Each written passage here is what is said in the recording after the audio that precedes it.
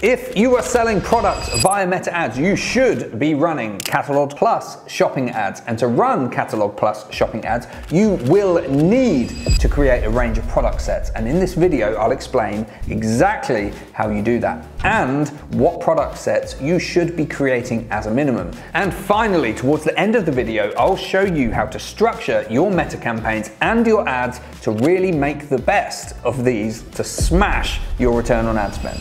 First, what is a product set? And if you want to skip straight to the how section to set them all up, the timestamp is in the description. So product sets are a way of ensuring certain groups of products can all feature together within a single advert. For example, if you sell a range of clothing, your target customer may be looking for new suits, for example. Now, Meta is able to understand this shopping behavior of your target customer, and if you have a product set listing all your suit options and ranges, then you can show highly specific product ranges to your target customer at the exact right time. Not only that, but Meta AI will determine which product, which suit your target customer is more likely to buy, and it will show those within the carousel first. We run hundreds of e-commerce and advertising campaigns, and Advantage Plus catalog ads with specific product sets always work the best for producing a high ROAS. Now imagine you're selling holidays. Now it's quite likely people will be looking for holidays in a specific location, for example,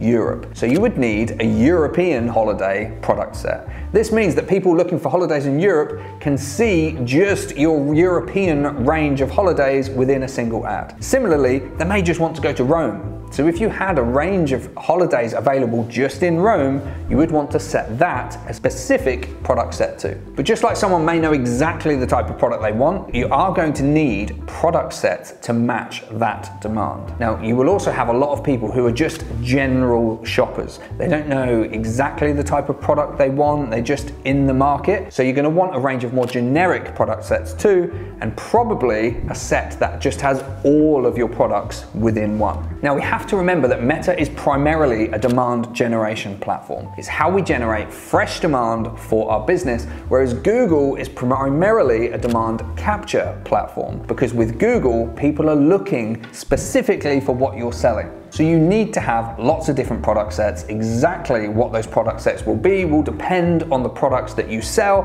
and the specific nature of your target customer in your business. But here's an example of a client account. Okay, so this is a client account. This is important because you have to be within the Commerce Manager. And to find that, you just go into the All Tools section, and then you're going to find that. You're going to find that just down here, and it might also be one of the key ranges at the top there. But once you're in, this is what it looks like. And you're going to want to come down to Catalog and go to Sets. Okay, so when that loads up, you can see that we've got loads and loads and loads of different product sets all made for this client who sells golf equipment. You can see here that we've got all products, we've got all the range of balls they have, all the specific brands that they sell. When you first integrate your Commerce Manager, so you can do that in a range of different ways. So you would do that in the partner integration side of Meta advertising. And when you do it and you create your Commerce Manager, which we have a video about Advantage Plus catalog ads, this is specifically just around how to create the product sets that you're going to need. But when you do it, it's going to create a load of product sets automatically. So you're just going to have a load of this stuff that is put in there. So what I would ensure is whether they've actually done a good job of that, whether they've actually put all of the right irons, for example, golf irons, in the right product set, because sometimes that can misfire. But to create your own product set is really, really simple. Come up here, you can create a set, and then you can manually select the items, or you can use filters to do it. Now, if I was to use filters, what that means is you're going to get a search. You're going to name the set up here, and then you're going to add certain filters. So you're going to want to name that something that is going to be really obvious to you, that when you're selecting it, you know exactly what it is, because when you go to set up the ads, you're going to be able to just type in a name in order to find out, to find the set that you want. So you can have, for example, product title, condition is, and the title of the product you might want to say is, whatever. You can select from down there. You can select by product type, if it's any of these, or is not, or contains, or doesn't contain. So you might want to do contain and then do the balls. That is then going to create you a list of all the products that has balls in them. So all of the different golf balls that they sell, and you can go through and you can add these in, and you can see the different variations that they have. And then quite simply, you're going to hit create. Now I'm not going to do that because we've already done that for this client, but you can see here that we have 46 different items under 71 variants. Something that you need to bear in mind, if you sell internationally, you're going to have to filter this information so you have like a UK and a US product set for your balls, because otherwise what's going to happen is the AI might be showing products with dollar symbols on to a UK audience. There's going to be a little bit of a mismatch and you're going to suffer some performance issues as a result. The other way to do it is to manually select your items. So if I click there, exactly the same. You're going to name the set that you want to create. You might want to do all, let's go tailor-made. All tailor-made clubs. So you're going to select all of your tailor-made and you're just going to go through and you're going to do that. But the more products that you have, if you've got say under 500 products, this might be a great way to do it. If you're a company like John Lewis, or you've got tens of thousands of products like many businesses do, this is going to be a real nightmare. So you can do things like bulk ads, and you can search by the item name or the ID name. So it's very, very similar to what we did before. So in terms of the different product sets that you need, you have to really think about your target customer. If I'm shopping for golf clubs, I might be interested in a specific brand. So if I'm going into Google and I'm entering things like tailor-made golf clubs or new irons for, I don't even play golf, but new irons, for example, which is a type of golf club. You're going to want a range of all of your different irons, but you're also going to want a range of all of your tailor-made ads. Similarly, somebody might just want some golf balls. So you're going to need to have a product set with all your golf balls. Because what this means is when they're scrolling through Facebook, and Facebook's systems can interpret the type of products that this individual is in the market to buy, when they see an ad, they're just going to see the stuff that they really want to see. So that allows you to be super, super specific and relevant to the shopping behavior of your target market. Conversely, let's say I was a key golfer, but I'm not really looking to buy anything. Like I said, Meta is demand generation.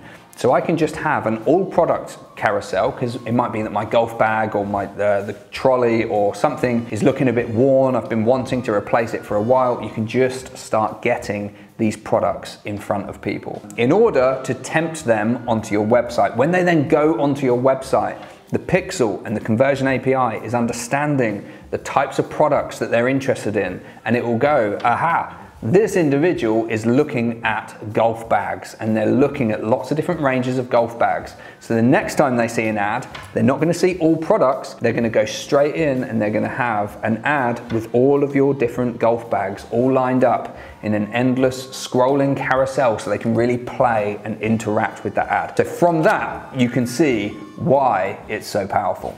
Okay, so finally, how do you actually set those ads up and link your ad to relevant Commerce Manager and product sets that you've already created? So this is just an example of a client account. We'll anonymize this as best we can. And what we're going to do is in the ad section, we're going to scroll down a little bit just below where it says destination and come to ad sources here. So this is kind of like where in a traditional ad you would input your media. You don't need to do that, because with an Advantage Plus catalog ad with a product set, it's going to be pulling the media from your website via the Pixel and Conversion API. So first of all, you just got to make sure that you add the correct Shopify product catalog or any other product catalog.